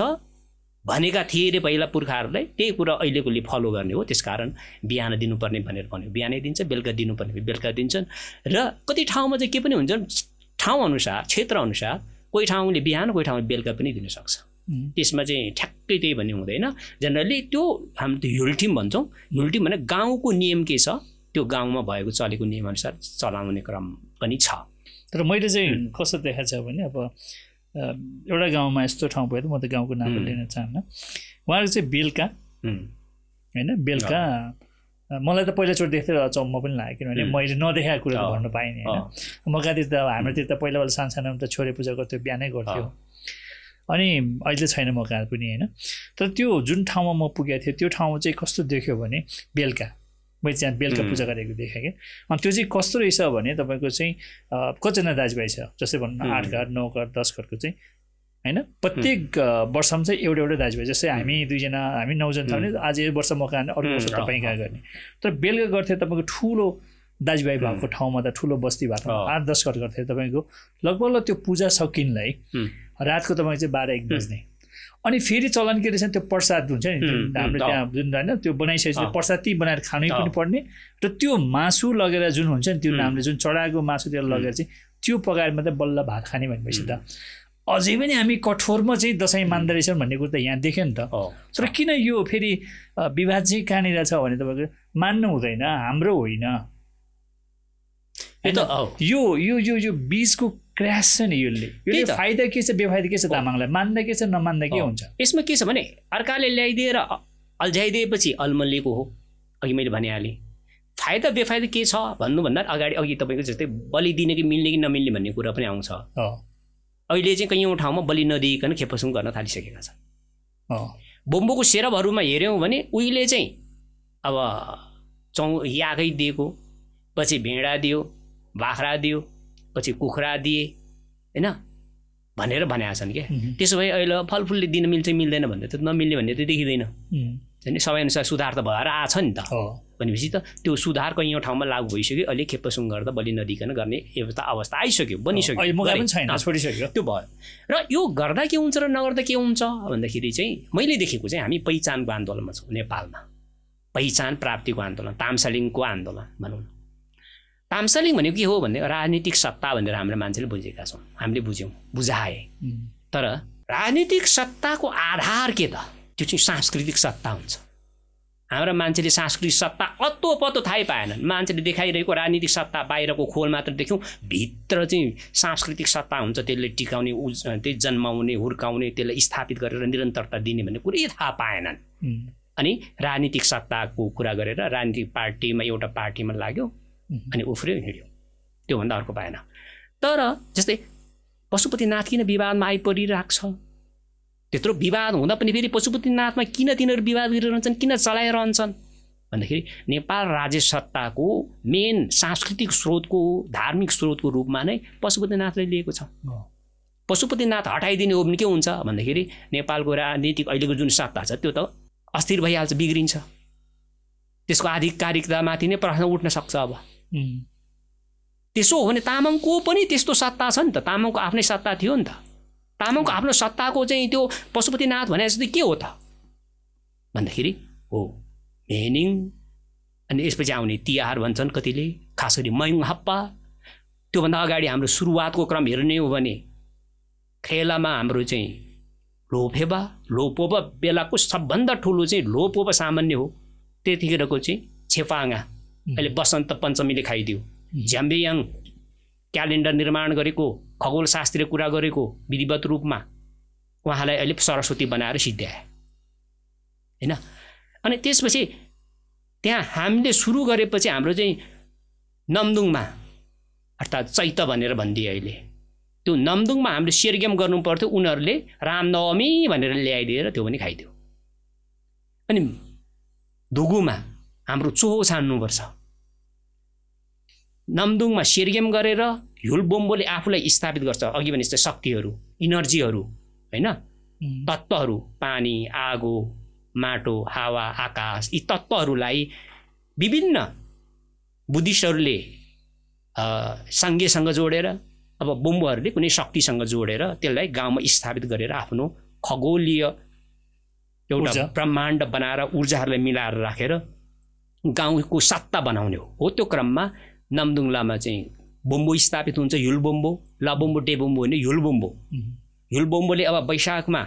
अहिले त वैशाखले खाइदियो तर हाम्रो दुगु न्यामा चाहिँ अब झुल्जे गरेपछि चाहिँ उसले चाहिँ चोहो गाउँलेले चोहो छान्छ त्यो चोहोले शपथ खुवाउन सक्छ हेर्नुहोस् है शपथ खुवाइसकेपछि अब त्यहाँ चाहिँ चोहो छानिन्छ चोहो छानिएपछि गाउँले सबै जम्मा भएर हुल्ठिम गाउँको लागि संविधान नियम ऐन कानुन विधान जे भन्नु सबै व्यवस्थाको लागि बनाउनु पर्ने ऐन कानुन नियमदेखि अहिले नेपालीको संविधान भने जस्तो प्रत्येक तामाङ गाउँहरूमा बन्छ त्यो त्यसरी चोहोको सत्ता स्थापित गर्ने हो भनेको त्यो सामाजिक सांस्कृतिक सत्ता हैन धार्मिक सत्ता अनि त्यसको क्रम अझै चल्दाखेरि तपाईको अब घोनिङामा आएपछि फेरि ज्ञानको कुरा गर्ने हैन कुल देवता दिमलाला फोला तिङदो फोलाला रुइरी बाबा रुइ फोला भनेर देवताहरू स्थापित गर्ने अब यहाँ मेनिङमा आएर चाहिँ गुरुचनलाई चाहिँ अंशभाग चढाउनेदेखि चाहिँ अघि भने जस्तै माथि गएको हाम्रो चाहिँ के अरे लगेर गएको गोठालादेखि लगेको जन्तुहरू वस्तुभावहरूलाई चाहिँ घरमा रिसिभ गर्ने गाउँमा अब झन्डै 1 महिनापछि अब तिहारपछि उनीहरूलाई चाहिँ बिदाई गरेर फेरि पठाउने हो हैन हो यसरी हाम्रो चाहिँ वर्षभरिमा चाहिँ विभिन्न पर्वहरू मनाउँछौँ त्यो पर्वहरूले के हुन्छ तामाङको सांस्कृतिक सत्ताले स्थापित गर्छ अघि भने नि मेनिङ के अरे खेपसुङ गर्दाखेरि तामाङ भाषा बोल्नु पर्यो धुगुङियामा चाहिँ अब त्यो दिम्री तिङदो फोलल्ला शिवमण्डल फुल्वा भनेर घरको देवतालाई चाहिँ शिवमण्डल त उसलाई चाहिँ मान भाव गर्दाखेरि हैन बुझाउँदाखेरि तामाङ भन्दा अर्को भाषा त्यो त 3 दिनसम्म अहिले पनि छ 3 दिनसम्म तामाङ भाषा भन्दा अर्को बाहेकको कुनै पनि भाषा घरभित्र बोल्नै पाइँदैन हैन अनि त्यो पर्वहरू अहिले सबै अर्काले खाइदियो अघि भने जस्तै झ्याम्बेयाङ या छेपाङा सरस्वतीले खाइदियो वसन्त पञ्चमीले खाइदियो अब त्यो शेरगेम गर्ने बेला रामनवमीले खाइदियो यता अब धुगुङियामा बोम्बो र लामा आफै झगडा परेर अलमल पारिदियो यतातिर अब घोनिङिया भन्ने थियो जनैपुरीमा भनेर त्यहीँ लिएर खप्ट्याइदियो जनैपुरीमाले घोनिङिया नै चेट पारिदियो अनि मेनिङ थियो मेनिङमाथि सरल दसैँ ल्याएर राख्दियो मेनिङ चेट पार्थ्यो हाम्रो मयुङ हप्पा गर्नु पर्थ्यो मयुङ हप्पा अर्थात् गोठालो जाँदा चाहिँ जानुपर्ने मयुङहरूलाई चेलीहरूले बिदाई गरेर पठाउनु पर्यो अर्को वर्ष फेरि फर्केर यहीँ आउनु भनेर सेल खुवाएर प्रतीकात्मक यसरी घुमेर आउनु भनेर पठाउनु पर्ने त्यो तिहार भन्ने हिन्दूको पर्व भनेर त्यसले पनि खाइदियो मयुङ हप्पा त अहिले मान्छेले सुन्नै सबैले बिर्स्यौँ भन्दा नि हुन्छ नुवाकोटको केही गाउँमा अझै रहेछ अनि त्यसपछि गोठे पूजा भनेर अब त्यो गोठमा हाम्रो त गोठ प्रणाली कुरो गऱ्यौँ न अघि खर्क प्रणाली हो त्यहाँको शक्तिहरू तिनीहरूले पनि सुरक्षाको शक्तिहरू स्थापित गरेको तिनीहरूले पूजा गर्ने नयाँ धानको चाहिँ खिर बनाएर खुवाउने चलन थियो नि त्यो पनि अब मङ्सिरे पुर्णेले खाइदियो भनेपछि तामाङहरूको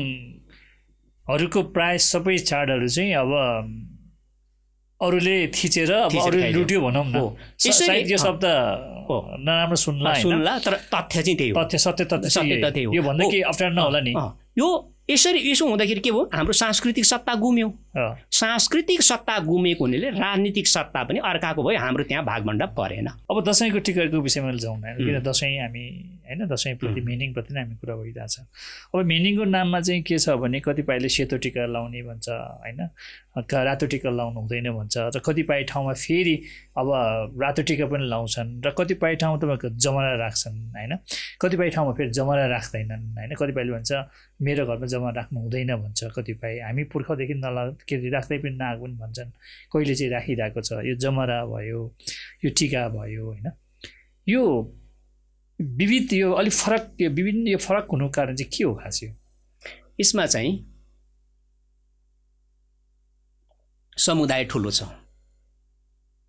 उहिले त अहिले पो सानो भयो त पृथ्वी नै गोजीमा अटायौँ हामीले मोबाइलभित्र राख्यौँ हैन एउटा सानो चिजसँग राख्यौँ तर उहिले त यो तामसालिङ पनि ठुलो क्षेत्र हुन्थ्यो हैन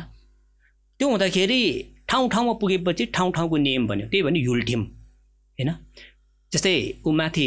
साँखु माथि जाँदाखेरि सङ्ज्यो भन्ने ठाउँमा पुग्दा एकजना बाजेले भन्नुभएको थियो मेमेले झो अरेबा गङ्गाइन चोहो अरेबा नाम्साइन हैन त्यसो भए युल्टिम अरेबा तामाङ युलाहिन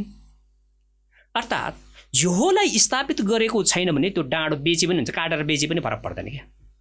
त्यो ढुङ्गो माटो मात्र हो थुप्रो तर जो स्थापित त्यो शक्ति हो त्यसले हामीले बचाउँछ, बाँच्नुपर्छ, त्यो हाम्रो अभिन्न अङ्ग हुन्छ, जीवन बन्छ। चोहो छैन भने त्यो के को तामाङ गाउँ भन्ने बेकारमा नाम गाउँ नै होइन। त्यो चोहो भनेको हाम्रो सत्ता भनेको सांस्कृतिक सत्ताको कुरा गरे, अनि ह्युल्टिम भनेको राजनीतिक सत्ताको कुरा। अर्थात् संविधान कानुन प्रत्येक गाउँले आफैले आफ्नो लागि बनाउने, हामी त्यस्तो स्वायत्त स्वतन्त्रताको कुरा। अहिले संहिता कुकुर गर्छ नि, कहिले ठिक छ कहिले बेठिक छ भन्छ नि। संहिता भन्दा नि अझ डिपमा जाने हो हामी त। प्रत्येक गाउँलाई स्वायत्तता दिने हो, तिम्रो गाउँको कानुन नियम संविधान सबै तिमी आफै बनाऊ भनेर त्यो सुविधा दिन सक्ने क्षमता, त्यो ज्ञान, त्यो व्यवस्था चाहिँ हाम्रो हो। उनीहरूको त नेपालभरिको लागि एउटा ठाउँ सिंहदरबार ल्याउने, त्यहाँभित्र लुकेर संविधान बनाउने बानेश्वरमा होइन, लुकेर। हाम्रो त्यो होइन। हाम्रो ह्युल्टिम बनाउँदा त गाउँमा भएका सबैले घरको ढोका बन्द गरेर निश्चित तोकेको ठाउँमा बोलाएको ठाउँमा हिँड्न सक्ने सबैजना गएर कानुन बनाउने हो, ह्युल्टिम बनाउने हो। यो राज्य सत्ताले त्यो ताकत राख्छ त हो। यसरी हेर्दाखेरि उनीहरू मानव अधिकारको कुरा गर्छन्, हामी मानवको होइन, ढुङ्गाको अधिकारको, खोलाको अधिकारको कुरा गर्छौँ, डाँडाको कुरा गर्छौँ। जो हो स्थापित गरेर त्यो डाँडाले जुगाएर राख्नुपर्छ, नत्र हामी ज्यान हाम्रो धरापमा पर्छ, प्राण धरापमा पर्छ, हाम्रो सभ्यता धरापमा पर्छ भनेर भन्छौँ। ढुङ्गाले पुजिरहेछौँ, खोलालाई पुजिरहेछौँ, सोङ पूजा भनिरहेछौँ, घरको ढिकीले पुज्छौँ होइन, घरको चाहिँ जाँतोले पुज्छौँ, घट्टोले हामी पूजा गर्छौँ यो मिनिङमा होइन। हामी यसरी सबै चिजलाई पुज्छौँ, त्यो सबै बराबर हौँ। मान्छे र कमिला जाँतो एउटै हो, बराबर अधिकारको कुरा गर्छौँ, पुज्छौँ उसलाई। अनि यो तर उनीहरू मानवताको मात्रै कुरा गर्छन् क्या। अनि उनीहरू चाहिँ फराकिलो व्यवस्था कि हामी फराकिलो व्यवस्था त? हामी त ढुङ्गा माटो अटाउँछौँ, आकाश अटाउँछौँ, पातल अटाउँछौँ, शून्य अशून्य सबै अटाउँछौँ। उनीहरूको त मानव मात्र अटाउने कुरा गरिरहेछ। अनि उनीहरूले झुक्क्याउँदा अझै झुक्किने हामी फेरि कुन युगमा बाँचिरहेछौँ तामाङहरू? पुर्खाले दिएको जस्तो पुर्खाको जोई, पुर्खाको डोई, पुर्खाको ब्रोई स्वाद चाहिन्छ, त्यो पुर्खाको तातोपन चाहिन्छ, पुर्खाको पाइलाको छाप तपाईँसँग छ कि छैन, मेमोरी छ कि छैन, त्यो चिज तपाईँसँग छ कि छैन भन्ने कुरा हो। हामीले सबै त्याग्यौँ अनि त्यसपछि हामी अर्काको न तोर न मर बिजरी फ्योङ भन्छौँ नि होइन, त्यसरी हामी अल्झिएको। यो टिका छ नि, टिका चाहिँ जसोलाई पनि हुन्छ यो। त्यही भएर मैले भन्न खोजेको चाहिँ अब ह्युल्टिम अनुसार फरक ठाउँमा, कोही ठाउँमा धाने नपाउने ठाउँमा पुग्यो के को टिका लगाउनु होइन, कोही ठाउँमा के भयो भने अब अन्न उत्पादन हुन्छ कि हुँदैन नयाँ ठाउँमा पुग्यो होइन, सेतो र रातो कुरा आउँछ। म जोड्दैछु, कोही ठाउँमा चाहिँ अब नयाँ ठाउँमा पुग्यो, त्यो माटोमा अन्न हुन्छ कि हुँदैन, माटोमा टेस्ट गर्नु पऱ्यो नि, अन्न उत्पादन हुन्छ हुँदैन। हो टेस्ट गर्ने क्रमको एउटा अंश चाहिँ के हो भने त्यो जमरा हो होइन। त्यसै शिकार खेल्ने भने नि अघि मैले शिकारी चुज गर्नुपर्छ। अब शिकारमा जाने हो नि त पहिलाको मान्छे त हिउँद लागेपछि शिकार अन्न सबै राम्रो हुँदैन थियो त्यतिखेर। अनि किरल्प भनेर अनि त्यहाँबाट त्यो के अरे तीर हानेर कसले चाहिँ निशाना लगाउन सक्छ ऊ चाहिँ त्यो वर्षको शिकारी छाने हो नि त्यो होइन। हो त्यसरी चाहिँ हेर्दाखेरि जस्तै अघि भन्यो नि गोठमा गएको वस्तुहरू घरमा गाउँमा आइपुग्यो, अनि त्यहाँबाट त दुध आइपुग्यो, त्यसको दहीसँग टिका लगाए, अन्न पनि धान पनि फलिसकेको छ होइन, टिका लगाए। कहीँ त धान छैन उनीहरूले टिका लाएनन्, अनि त्यस कारण नलाएको हुँदैन, नलाउने नै बस्यो। कतै ठाउँमा अघि भने जस्तै अब नयाँ ठाउँमा पुग्यो, यो ठाउँमा चाहिँ माटोमा अन्न उत्पादन हुन्छ कि हुँदैन, अर्थात् नयाँ त्यो फल्ना ठाउँमा जानु पऱ्यो, त्यो ठाउँको माटोमा चाहिँ अन्न उत्पादन हुन्छ कि हुँदैन भनेर टेस्ट गर्ने चाहिँ विधि चाहिँ हाम्रो चाहिँ के हो भन्दाखेरि जमारा राखेको त्यहाँको माटो ल्याएर त्यहाँ चाहिँ अन्न राख्दाखेरि फल्छ उम्रिन्छ उम्रिँदैन हेर्ने हो। त्यो हामीले त्यसरी फल्ने भयो भने राम्रो हुने रहेछ, त्यो ठाउँमा जान मिल्छ, अर्थात् यो गाउँको माटो चाहिँ उचित छ, त्यहाँ बस्नु मिल्ने रहेछ, खेतीपाती गर्न मिल्ने रहेछ भने टेस्ट गर्ने त्यो प्रविधि हो क्या त्यतिखेरको। त्यसलाई नै हामीले अवलम्बन गर्दा अघि भने जोइदङ वा ब्रोइदङ वा डोइदङ वा भन्छौँ हामी हो, त्यो क्रममा चाहिँ त्यसैले हामीले सांस्कृतिकरण गरेर प्रयोग गरेको। फेरि अर्को सम्झिनुपर्ने कुरा पनि संस्कृति कल्चर र हाम्रो रिमटिम भनेको अलग चिज हो। रिमटिम भनेको रेमटिम केमटिम हेर्नुहोस् है, दुज्जेको कुरा आउँछ त्यहाँ। रिम्पा उहिलेदेखि आएको निरन्तर आएको होइन, सनातन भन्ने कुरा आउँछ। अनि कल्चर भनेको चाहिँ जमिन हडप्ने हो, त्यहाँ चाहिँ उत्पादन गर्नेबाट कल्चर भन्ने शब्दको चाहिँ सेन्स त्यो हो। संस्कृति भनेको संस्करण गरिएको, परिमार्जन गरिएको, परिष्कृत गरिएको भनेको त्यो संस्कृति शब्द हिन्दूको हो, हिन्दूको चाहिँ परिष्कृत परिमार्जन गरेको। उनीहरू पहिले त उनीहरू पनि जङ्गल युगमै थिए, अहिले चाहिँ राज्य सत्तामा पुगेर राज गर्ने युगमा पुग्यो नि, उनीहरू परिमार्जन परिष्कृत गरेर आएको त्यो संस्कृति हो। त्यो संस्कृतिमा या कल्चरमा रेमठिम केमठिम अर्थात् दुज्जेको कुरा कल्पनै गर्न सकिँदैन, त्यस कारण ती अलग हुन्। अब नेपालमा के भनेको छ भने रिलिजन भनेको धर्म होइन, धर्म भनेको रिलिजन होइन। छोई भनेको तामाङले छोई भन्यो, छोई भनेको धर्म होइन, त्यो रिलिजन होइन, अलग अलग चिज हुन्। जस्तै थर र रुई, रुई भनेको रुइसल हार्ड, थर भनेको थर्पु गाडेको भन्यो, त्यसको सेन्स नै बोक्दैन क्या हो। यसरी मिनिङ र दसैँको पनि त्यस्तै फरक छ क्या। त्यसो भए हामी भेट्दै जाँदाखेरि अब तामाङहरूले दसैँ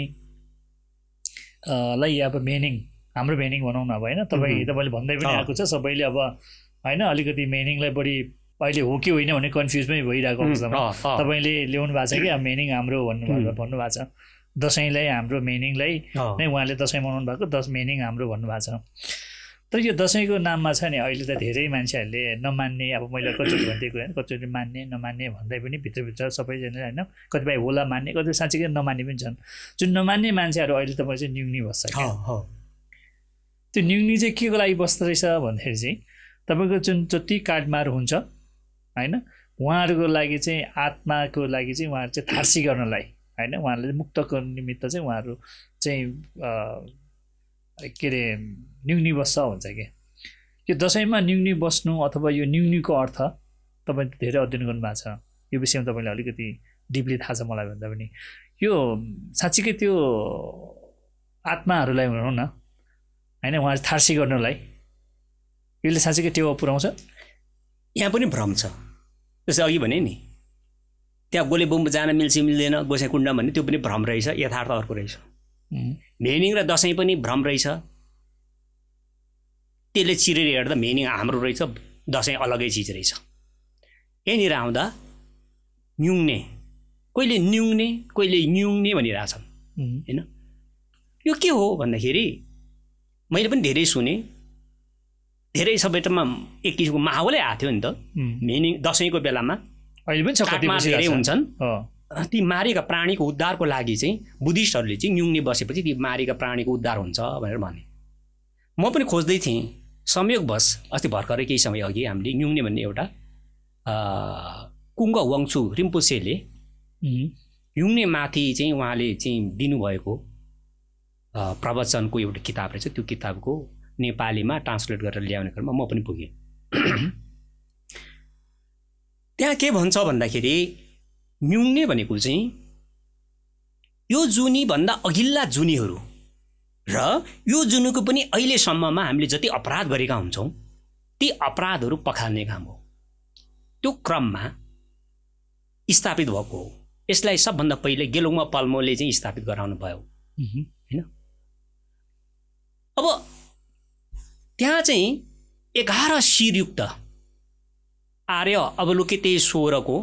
मेन पूजन हुन्छ, उहाँको शरणमा जाने हो। उहाँको शरणमा पुगिसकेपछि चाहिँ आफूले अहिलेसम्म गरेका हरेक पापहरू पखालिँदै जान्छ।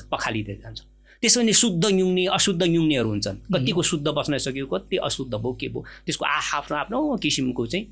लाभहरूको कुरा वर्णन छ क्या। त्यो कुनै पनि मारेको प्राणी, अरूले मारेको प्राणीको उद्धारको क्रम त्यहाँ हुँदैन, सम्भवै छैन। भनेपछि त्यो अहिले जति न्युङ्ने बसेको छ, जुन भनेको छ उद्धारको लागि भनेर भन्छ नि त होइन, जुन होइन जति बढी हुन्छ नि त, त्यसको लागि चाहिँ आत्माको थर्सी गर्नुको लागि मान्छे त्यो होइन। न्युङ्नेमा त हामीले त्यो जुन नेपालीमा ट्रान्सलेट गरेर ल्याएको छौँ, तपाईँहरूले पनि खोज्नु पनि पाउनुहुन्छ। त्यो न्युङ्ने पुस्तकमा के भने 12-13 जनाको चाहिँ जीवनी वर्णन छ क्या। त्यहाँ कथा न्युङ्ने बसेर उहाँले कस्ता कस्ता अपराधहरूले चाहिँ पखालेर उहाँ चाहिँ 11 शिरयुक्त आर्य अवलोकितेश्वरको चाहिँ शरणमा पुग्नु भयो भन्ने कुरा छ क्या त्यहाँ। हाम्रा मान्छेहरू चाहिने एउटा छ, काम टार्नका लागि अर्को काम गर्छौँ क्या। जस्तै यहाँनिर पाल पऱ्यो भने यो के हटाउनु पर्यो कि त सेम देखिने चिजले यही मेटेरियल्स ल्याएर टाल्न सक्नुपर्छ क्या। तर यहाँ ल्याएर चाहिँ त्यो स्याउलाई ल्याएर टाल्छु भन्ने के हुन्छ। हाम्रो कामहरू त्यस्तो भएर चाहिँ पहिला सबै हतारमा लतर पतर भन्छौँ, सब लतर पतर गरेर राखेको हुनाले म्युङ्ने भनेको यतिखेर बस्न नमिल्ने भन्ने छैन, मिल्ने पो जतिखेर मिल्छ। विशेष त त्यो चाहिँ फेरि दुगुको कुरा, दुनियाँ वैशाखको कुरा हैन, हाम्रो चाहिँ बुद्ध पूर्णिमाको कुरा भन्नुपर्छ हैन। हो त्यतिखेर अझ धेरै त्यो कथाहरू धेरै त्यही छ। गेलुङमा पल्मोले पनि दुगुमै सुरु गर्नुभएको देखिन्छ, मेनिङमा होइन। मेनिङमा बस्न नमिल्ने पनि छैन, ठिक छ बस्नुहोस्, तर भ्रम के नपर्नुहोस् नपार्नुहोस् भन्दाखेरि म्युङ्ने चाहिँ मेरो आफ्नो मुक्तिको लागि आफूले गरेको अपराध पखाल्नको लागि गरेको हो, अरू मारेको प्राणीको लागि होइन भनेर कन्फर्म भएर अरूको लागि होइन कि आफ्नै लागि। मारेको प्राणीको लागि अर्कै हुन्छ, विधि अर्कै हुन्छ। त्यो चाहिँ रिसङको क्षेत्रमा चाहिँ लामा परिवारहरूले अहिले पनि गर्नुभएको देखिन्छ, त्यो अलगै छ। त्यसमा चाहिँ माने छोपा त्यस्तै के भन्ने छ हैन। माने गरेर चाहिँ उनी मारेका प्राणीको उद्धार गर्ने अलग पक्ष हो। त्यो चिज ल्याएर स्थापित गराउन सकेपछि सुन्दर पक्ष हुन्थ्यो, तर अर्कै चिज ल्याउँ। तपाईँले अब मान्नु न अमेरिका पुर्याउनु छ, साइकल लिएर आएर दियो भने त गाह्रो पर्छ नि, त्यस्तै छ। जस्तै तिहारको कुरा पनि तपाईँले अघि अलिकति उठाउनु भयो होइन। तिहार पनि हामी मान्छौँ त होइन, कतिपयले मान्दैन, कतिपयले मान्छ होइन। अब तिहार पनि हाम्रो होइन भन्ने कुरा छ, त्यसको त डेफिनेसन तपाईँले अघि नै दिइसक्नु भएको छ। त्यसमा के थप्नु चाहनुहुन्छ? तिहार चाहिँ के हो भने मेनिङ र तिहार भनेको चाहिँ एउटै पर्वको दुईटा च्याप्टर हो क्या, सुरु र अन्त हो। अघि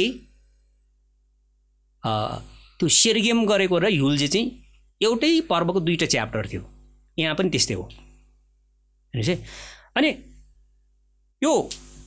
तिहारलाई चाहिँ इन्डियामा पनि अहिले के भनिरहेको छ, दीपदान भनेको छ बुद्धिस्टहरूले। यो बुद्धिस्टको पर्व हो, पछि हिन्दूले लगेर अनि यमराजको र यम र यमीको कहानी ल्याइदिएर बङ्ग्या र अर्को बनाएर हिन्दूको करण गरियो भनेको छ। यतिखेर हामीले चाहिँ सङ्गे मेन्लाको अहिले गऱ्यौँ, बोम्बोले चाहिँ के अरे मनगी लामाको कुरा अघि मैले गरिहालेँ, तर हाम्रै मोनी नख भनेर मनाउनु हुनेहरूले अर्थात् नेवार साथीहरूले, राष्ट्रले मोनी मनाउनेहरूले त्यो तिहारलाई दसैँकै अथवा मोनीकै एउटा अन्तिमको पार्ट हो भनेर स्वीकार्छ। हाम्रो पनि तामाङको ठ्याक्कै त्यही हो, तिहार पनि हाम्रो हो। तर हिन्दूकरण गरिसकेको हुनाले अहिले जुन किसिमले तिहार भनेर मनाउने जुन किसिमको भनेर भनिएको छ, गोवर्धन पूजाको कुरादेखि कुकुरको पूजा अनेक पूजा छ, गाई गोरु पूजा छ नि, यो चिज चाहिँ के छ भने दुईटैको मिक्सअप छ। इन्डियाको र माथि हिमाली भेगको दुईटैको मिक्सअप छ। हाम्रो पनि गोठाला जाँदाखेरि कुकुर अनिवार्य थियो, हामी पनि अब चौरी चराउने हौँ, उनीहरूले चराउने चाहिँ गाई भनेको अलिक फरक प्रजातिका हुन् होइन। हाम्रो अघि भने जस्तै कृषि र पशुपन्छीसँग सम्बन्धित पर्व हो, त्यही भएर तिहारमा सेल बनाउनुको कारणै त्यो हो क्या। मेरा माइतीहरू जङ्गल जाँदैछन्, यिनीहरू भोलि मारिन सक्छन्, जङ्गलमा मर्न सक्छन्, के हुनसक्छ,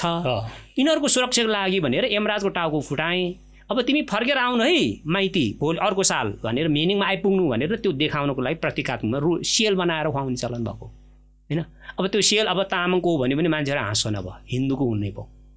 होइन। अब गाई गोरु भनेको कुकुर भनेको हिन्दूले मात्र पाल्छ, तामाङले पाल्दै पाल्दैन भन्ने जस्तो भइसक्यो। अब त्यो बुझ्नु सुझ्नु एकातिर कुद्नु होइन। राजनीतिक सत्ता स्थापित गर्नको लागि सांस्कृतिक सत्ता चाहिन्छ। सांस्कृतिक राजनीतिक सत्ताको लागि तपाईँले अरूको चिज खोसेर पनि आफ्नो बनाउने हैसियत राख्नुपर्छ, न कि आफ्नो पनि अर्काले जिम्मा लगाएर पठाउने। आफ्नो चिज अर्काले जिम्मा लगाएर पठाइसकेपछि मेरो सट्टामा चाहिँ मैले चाहिँ अर्को मान्छे पठाइदिएपछि त, जस्तै तपाईँले मलाई बोलाउनु भयो, मैले अर्को मान्छे पठा भए मेरो भोइस आउँथ्यो त, अहिले त्यही भइरहेछ। अनि अर्को कुरो के भने मैले के गर्न सकिरहेको छैन भने मेन स्ट्रिमका चाहिँ के अरे मूलधारका चाहिँ के पत्रकार भन्नेहरूसँग मैले के गर्न सक्नु पर्थ्यो भने मेरो मेनिङ छ, मेरो मेनिङको बारेमा बोल्न चाहन्छु, मेरो इन्टरभ्यू ल्याऊ भनेर मैले चाहिँ तिनीहरूले भन्न सक्नु पर्थ्यो। त्यो मेरो कमजोरी हो, त्यो कारण मेरो सत्ता स्थापित भइरहेको छैन। भन्नुको अर्थ दसैँ तिहारलाई पनि हामीले आफ्नो भनेर स्थापित गराउन सक्नुपर्छ। इन्डियामा त बुद्धिस्टले गरिसके, आफ्नो हाम्रो हो, प्रमाणहरू जुटाए, हिन्दूको हुँदै होइन, अनेक प्रमाणहरू भेटाइए, यी नक्कली झुट हो भनेर ल्याइसके। नेपालको बुद्धिस्ट हामीहरू कुन युगमा सुतिरहेछौँ कि बेहोसमा छौँ कि कता छौँ त्यो चाहिँ अब खोज्नुपर्ने विषय भएको छ फेरि खोज्नु चाहिँ थालेको छ कि छैन त अहिले म त खोजिरहेको छु प्यार प्यार बोली पनि रहेको छु धेरैले त बौला हो यो खुसीको यो काम छैन यो हिन्दूद्वारा परिचालितहरू हो भनेर भन्छन् अब त्यसमा मेरो भन्नु केही छैन उहाँले त्यसको लागेको हुन्छ कुनै दिन मैले सकेछु भने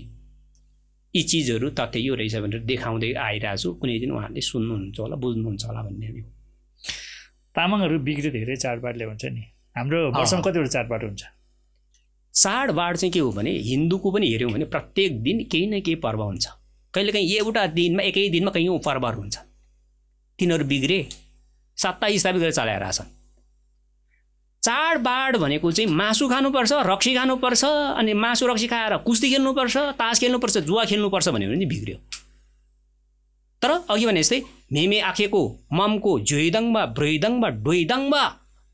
र एउटा नयाँ सृजनात्मक काममा अगाडि बढ्ने चाहिँ पर्व हो भनेर स्थापित गऱ्यौँ भने तामाङको ड्रेस लाएर तामाङको भाषा मात्रै बोल्ने चाहिँ समय हो भनेर चाहिँ स्थापित गरायौँ भने सत्ता चाहिँ क्याप्चर हुन्छ नि कहाँ पछि पर्छौँ हामी हस् तपाईँ आइदिनु भयो तपाईँलाई हृदयदेखि धन्यवाद अब तपाईँलाई मैले कसरी के भन्ने मान्नुहुने सम्पूर्णलाई या नमान्नेहरूलाई पनि होइन विजयदशमीको शुभकामना भन्ने कि मेनिङको शुभकामना भन्ने यो दुइटै यसलाई अन्यथा नलाइकन यहाँलाई पनि मेनिङको जबडनमा भन्दै आइदिनु भयो मेरो निम्तिलाई स्वीकार दिनुभयो त्यसको लागि धन्यवाद मेरो पनि सबै साथीलाई तपाईँले पनि म दसैँ चाहिँ हिन्दू साथीहरूले मात्रै भन्छु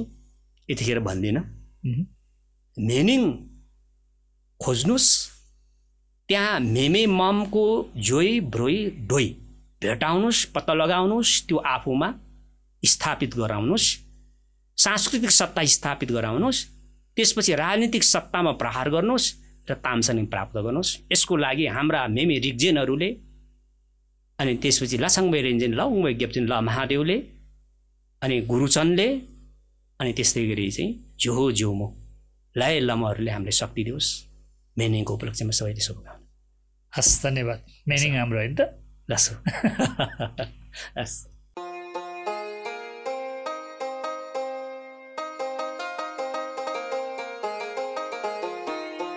Sharlo Nupjan Tham City